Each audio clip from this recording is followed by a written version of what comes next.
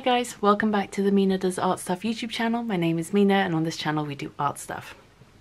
So today we have a art haul, but specifically an art haul from my recent trip to the United States. I went to New York for a for something else, and whilst I was there I couldn't help but stop into a couple of places to pick up some art supplies. So the majority of these supplies, like all the pens and Tombow pens and the paints, I picked up from Blix, and then the palette and brushes I got from Daiso. So for those of you who don't know, and a lot of you probably don't on this channel, but I used to live in Dubai, and when we lived in Dubai, Daiso was a shop that we had over there. It's like a Japanese dollar store, I guess, or pound shop. And there were a few of those in Dubai, and I loved going there, and I loved like just browsing the aisles and things like that. And so I didn't realise until just recently that there was a Daiso in New York. So when I was there I was like, I have to pop in because it's been so long and I kind of miss going to Daiso. So while I was there I found some brushes and this palette. I'd heard about this palette specifically from Daiso before on other channels, so I got one to try it out. I think everything I got, the brushes and the palette, they were all like, each set was like $1.99, so fairly inexpensive. So yeah, obviously I don't think Daiso had any paints, or at least none that I was interested in, so it's just a cheap plastic palette, but I thought it would be good for like travel and stuff. Oh okay, I didn't realise there was wells on both sides there, so that's interesting. But yeah, so there's 15 and then 5, so actually there's quite a lot of space for paint in this palette, and you've got your different mixing areas as well. And then there's obviously this is going to be like a thumb holder, so you put your thumb through, and this is where you can put some brushes to, like, I mean, I think my brush is too small to fit, but for like larger brushes could fit in there as well. I'm not sure what these are for, but I guess you could use that for whatever you wanted. Anyway, just nice standard. It feels like a fairly sturdy plastic. It's not super flimsy or anything, so I wouldn't be worried about it like breaking as such. But I think it'd be good as like a travel palette if you wanted to take some paints you squeeze out yourself and create your own palette to take with you. So that's the palette. And then, like I said, I got some brushes as well. Actually, I'm going to use one of these brushes, I think, for swatching. So I ended up getting 2 of the same brush. It's all written in Japanese, so unfortunately I can't tell you what anything says. I will hold it up though, so in case you do read Japanese you can tell me, or you can figure out what it says. There we go. So I'm not sure what that says, but it's got a nice tip on that brush, so I thought I would probably quite like this one, so I got 2. Alright, then just for fun, just because I thought I couldn't help myself, I had to see what this was going to be like. This is one of those giant calligraphy brushes, and it actually says calligraphy brush on the packet. There you go. It's just like a giant brush. The brush head part of it is like, I don't know, like 2 inches maybe in length. Maybe not quite 2 inches, but it's long. It's like 2 knuckles of my finger. And that's the info on there. Calligraphy brush, don't know what size or anything like that. And then the last set I got was this comic brush set, is what they call it. So it's a flat brush and then 2 smaller rounds, and I think it's this middle one and maybe the flat brush that I'll use for some swatching in a little bit. So that's everything I got from Daiso. I'm pretty sure that's how you pronounce it. That's how I've always heard it pronounced, Daiso. Don't know if it's meant to be Daiso. There we go, the brushes without the caps on, out of the plastic. They still have like the glue or whatever it is on it, so I'll have to wash that off before we get to swatching, which is fine. And then as for paints, I picked up paints from 3 brands. Let me zoom you guys in so you can see a bit better. Okay. There we go, that's probably better. So I've got paints from Core, because Core's very expensive in the UK, so I wanted to try a few of their colours. So I got their Titan Buff, which is a colour I really like, and I was interested to see what their version would be like. Quinacridone Gold, I've had this colour from Core before as part of the High Chroma set, and I really liked it. And I picked up this one because PO48 is one of the pigments that is being discontinued, so I wanted to have a tube of Core's Quinacridone Gold. So this is PO48 and PY150. And then along the same lines, I picked up a tube of their Quinacridone Burnt Orange. Now, Quinacridone Burnt Orange in most brands is that PO48 pigment, but with Core, it's actually PR206. So this is commonly known as Brown Madder, Quinacridone Maroon. I think Daniel Smith call it Quinacridone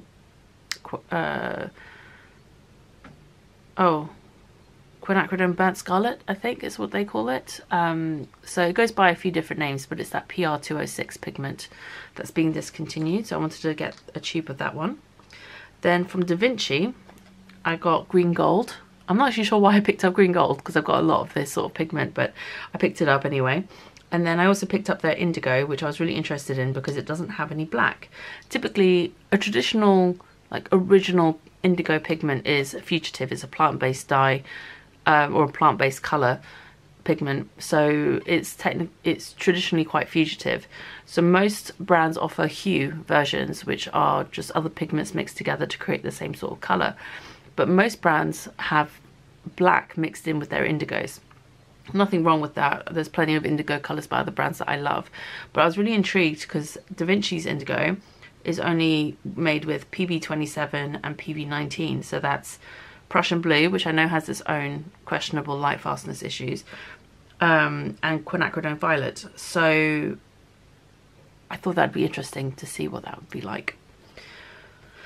And then finally from Daniel Smith, I picked up 3 tubes. I picked up Cerulean Blue Chromium. I have a half pan of this and I really liked it, so I wanted to get the tube, and it's my favourite sort of shade of cerulean. It's PB36. And then again, in the vein of the whole colours going out of stock or being discontinued, I picked up a tube of Quinacridone Gold and Sap Green. Both of these have that PO48 pigment in them. So the Quinacridone Gold has PO48 and PY150. Sap Green has the same pigments plus PG7. So I actually already have a tube of each of these in my collection. They're partially used, but I wanted to get a couple more while I was in the States where it's cheaper, just to have them for when they eventually run out and they're not, those pigments are therefore replaced at some point. But we will swatch everything out today in a minute. I thought I'd quickly run through the Tombow pens I picked up and the pencils as well. So I got I don't know what the colour names are for these Tombow pens, I just know the numbers based on what's on the barrel. So I've got number 757, 772, 803, 25, 26, 98, 528, 379, 373, and 291.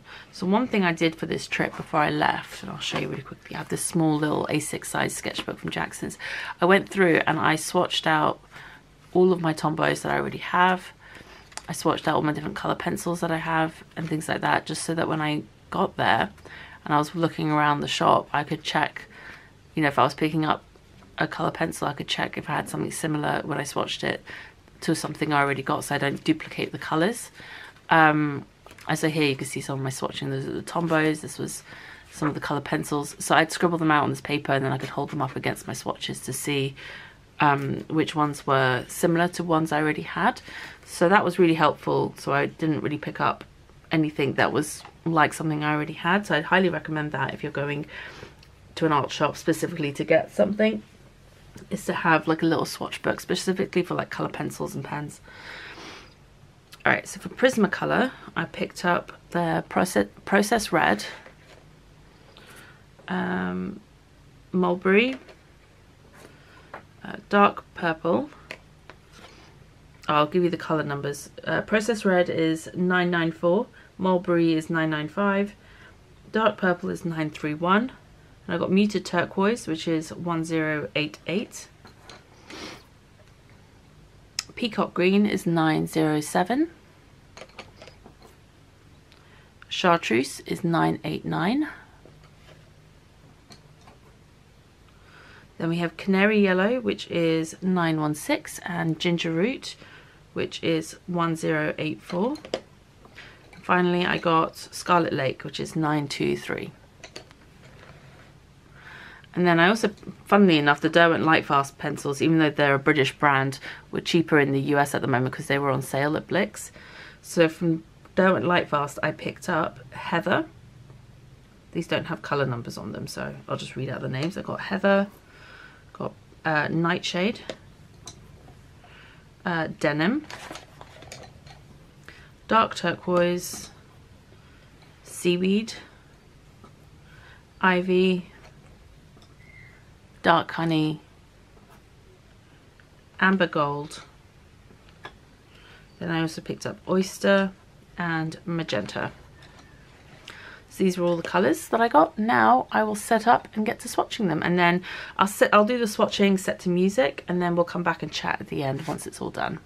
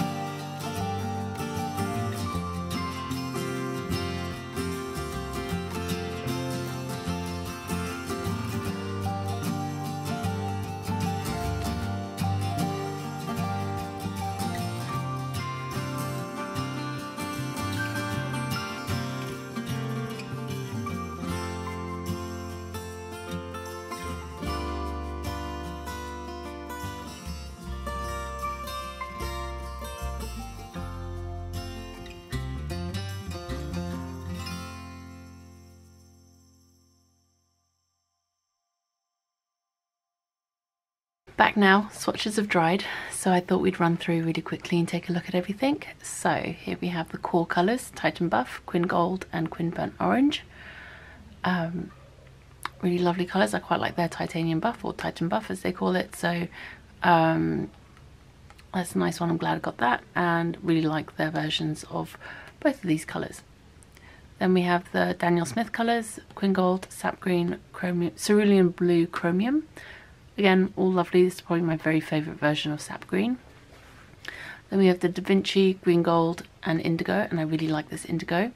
It's got a lovely sort of tone to it without being dulled down by that black.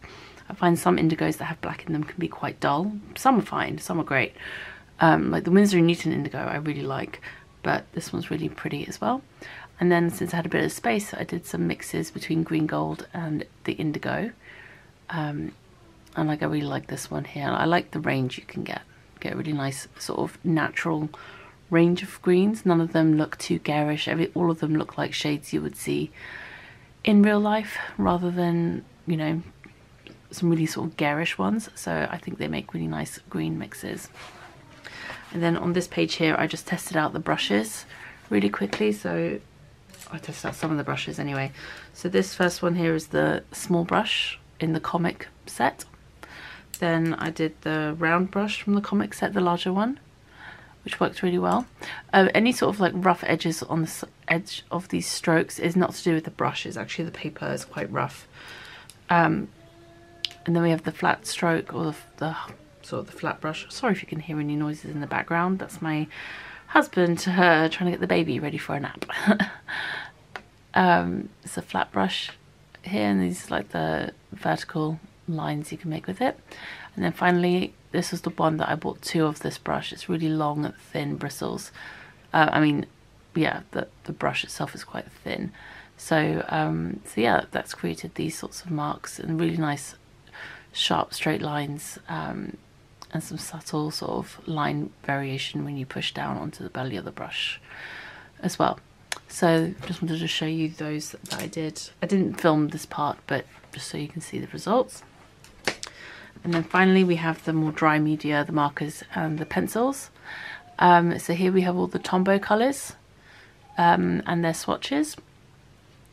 I'll hold it up here if you want to pause and sort of look at the colours and the names. And then we have the Prismacolors and then the Derwent Lightfast. I definitely went for a more muted palette with the Derwent Lightfast pencils compared to the Prismacolors. I went for brighter colours. It's just funny how that worked out. And the Tombows ended up being a bit of a combo of the two. With the Tombows, I was looking to fill in a few gaps in my collection, and also I really like the palette of colours that they have in the Tropical set. I already had some of those colours, and I didn't want to purchase the set just to get duplicates, so I picked up some of the others that I was missing, and even, you know, made a couple of changes, because some of the ones I already had were very similar to the colours that were in that set. So I just, rather than buying the ones from the set, I just substituted the colours I had. So this is my version of the Tombow Tropicals palette. I'm not so sure about this one. This one I've added. The ones with the asterisk are the ones where I've made a change. So one of the colours in the set, I could not find it in the shop, and I didn't have it, so I've replaced it with a yellow because I felt this palette needed a light yellow. This one's a slight change from the one in the set. This one and this one were very close to the colours from the set, so I didn't want to buy them again, like a slightly different shade. But yeah, so I quite like this palette. I might take that purple out, I'm not sure, but we'll see. I think I might prefer it without it. I think that's just a bit off the colour. I might replace it with a darker green maybe, I don't know. Yeah, anyway, that's that. Thought I'd show you that. And this is being swatched on Daler Rowney smooth heavyweight paper. And this book, sketchbook that I'm using here, is by I promise you the baby's fine. My husband's with her. She sometimes protests going down for a nap, but she loves sleeping, so I don't know what she's complaining about. Anyway, the sketchbook is by Indigo, like Artway Indigo. It's they say it's handmade paper. It's really quite rough. It's got these pretty deckled edges. I don't know, I'm not a huge fan of it for watercolours. It gives a really quite a speckled sort of effect. I tend to just use it for swatching and colour mixing and stuff like that, because I don't really like painting in it, which is really annoying, because it was very affordable, this this sketchbook. I'm trying to see if I can find a good example. It's hard to show. It's like, it's hard to get clean lines. You get lots of this sort of speckling,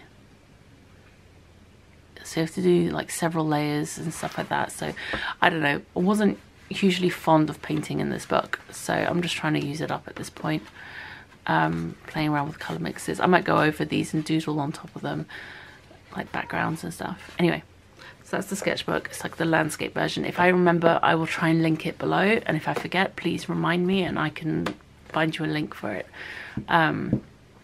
It's very affordable for the size of sketchbook that it is. I mean, just check the measurements. It is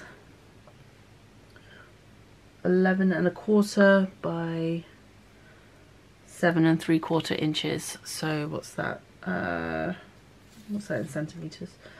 That is 29 centimeters by 17½, roughly. So it's a decent sized sketchbook, but it's just not really for me. Anyway, that's it for today. Thank you for joining me. I hope you enjoyed this video, and I'll see you guys in the next one. Take care. Bye.